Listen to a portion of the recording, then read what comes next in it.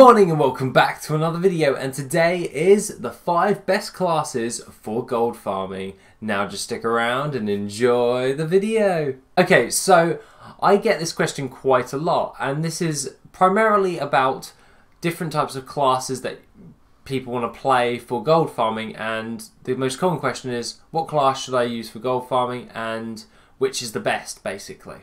So in this video we're pretty much just going to go over 5 of the best gold farming classes that I personally think, in my opinion, of gold farming in general.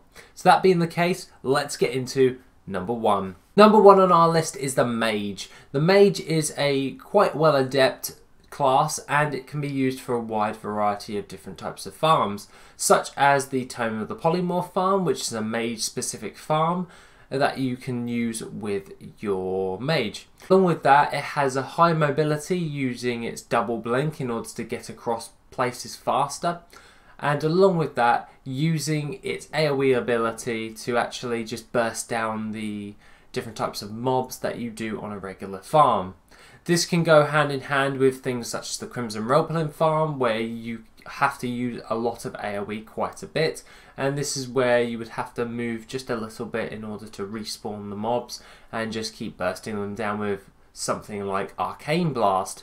Personally, my personal preference for farming up things with a mage is primarily being an arcane mage, using the abilities of my double blink and or using the Arcane Blast in order to use the Arcane Blast in order to create a high amount of AoE pretty damn fast, as it's on a low cooldown. Other than that, it does have some other abilities such as going invisible, which can help in like the Blackwing layer like farm. This is where you gather up most of the mobs inside the actual raid and you burn them down with magic, and then the mobs that are magic resistant, you can then go invisible and then they will all respawn. You can do this every now and then for getting high amounts of transmog. I've never actually covered this farm, but I may do in the future. Never know, you know what I mean?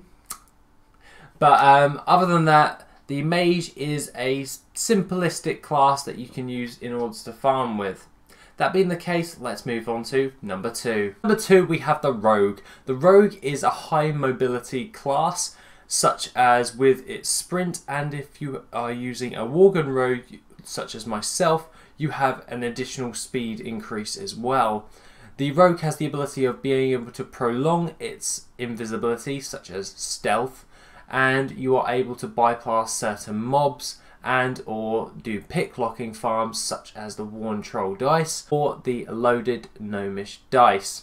Now these ones are rogue specific farms, such as what I said with the Mage one with the Tome of the Polymorph, but these dices can be pickpocketed off a few mobs in the open world, such as if you go to Uldum and you pick lock the guards that are over near the temple area, you can actually have a chance of getting the loaded Gnomish dice. This is a toy and you can actually sell this like on the auction house. Obviously I'm not really going to go into that much in farms, but we're going to talk more about the mobility and all that jazz of these types of characters.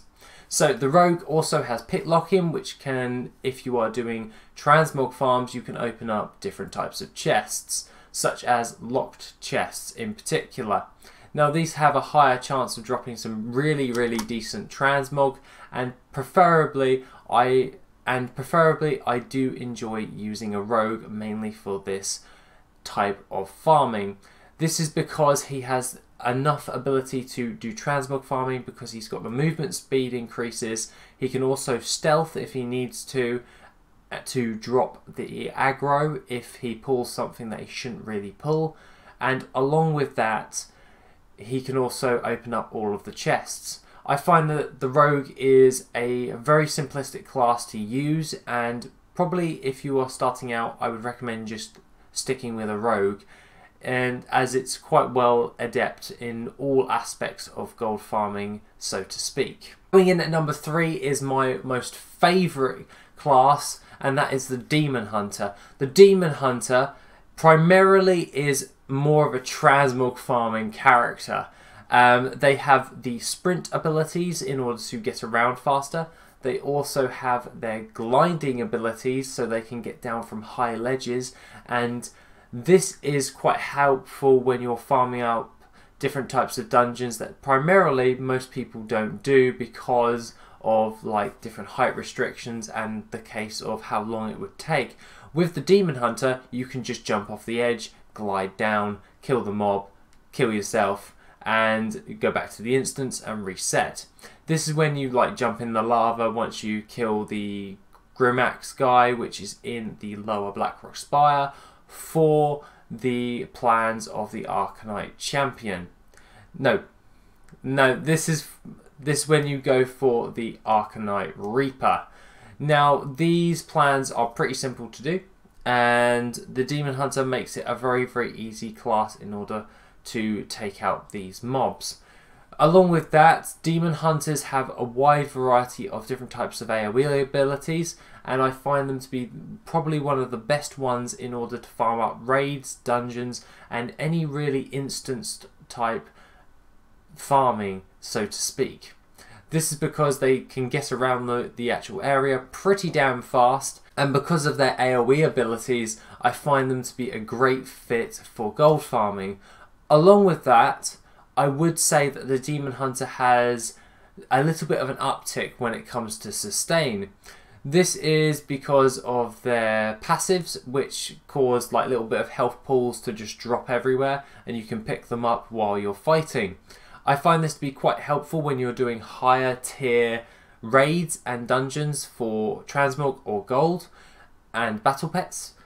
This is so you can pull up more things and not die.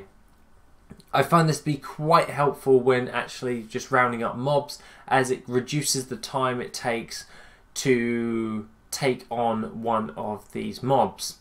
Now, granted, you can also go as your DPS class for a Demon Hunter, and or you can go as the tank form. I primarily go as the tank form, as pretty much I gather up a lot of mobs when I'm farming with my Demon Hunter.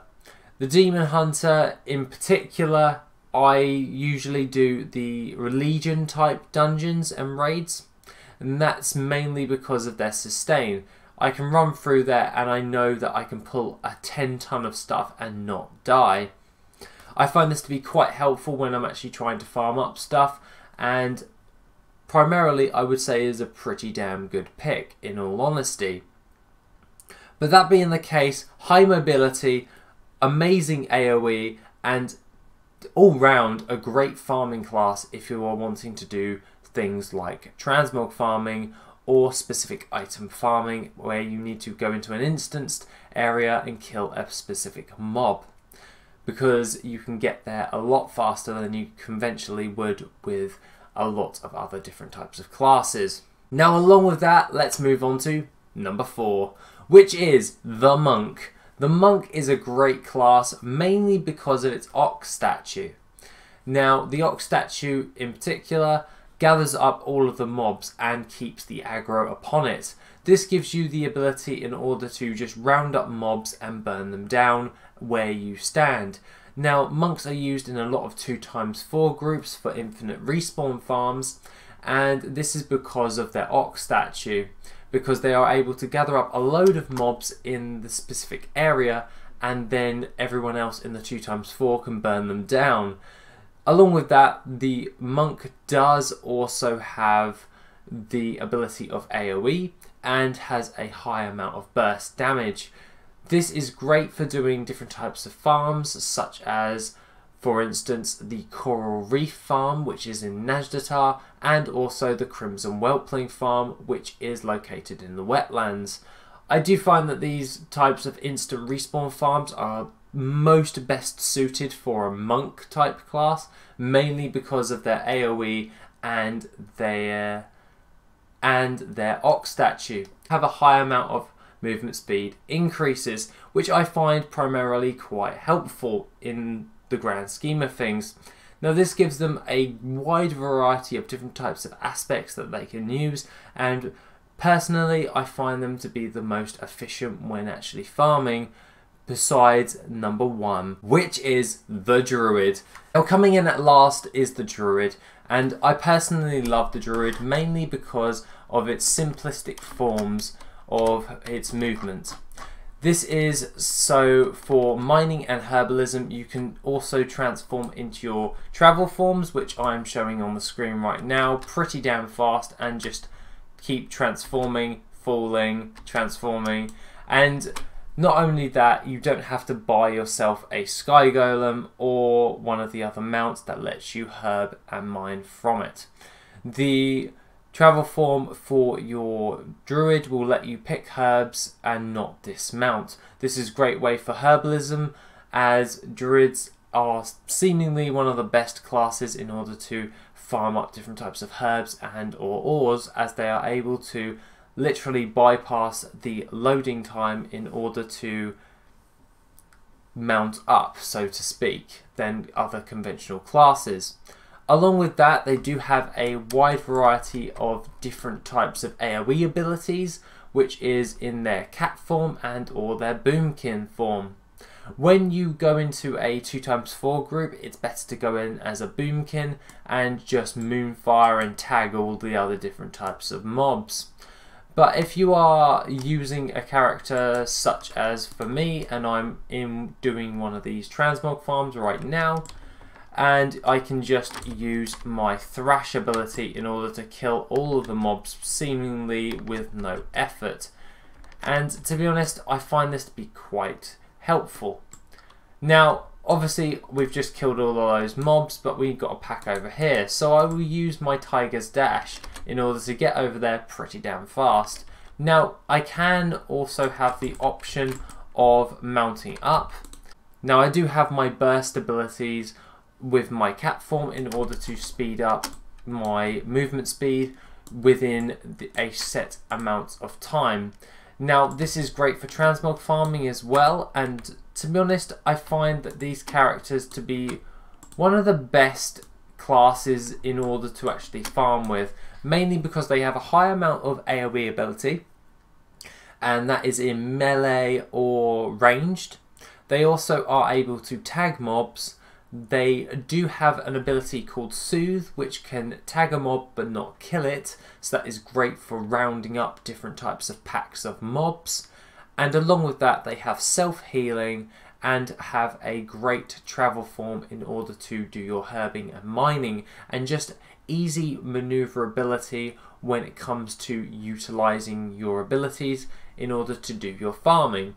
This is why I always pick the Druid as one of the best classes in order to do your farming with, and this is primarily why I love the Druid so much, because it has such a wide variety of different types of utilities that I can use in order to actually do my farming more effectively.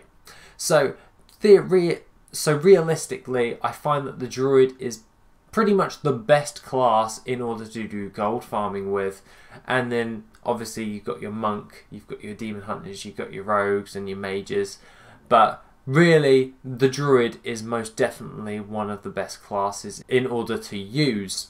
Now, other than that, that is pretty much what I've got to say for today. I hope that you like this video. If you disagree with me with the classes, please put it in the comments down below. I will actually respond to every comment this time. And that being the case, I shall see you on the next video, which will be on Wednesday. Take it easy, guys, and have an awesome day.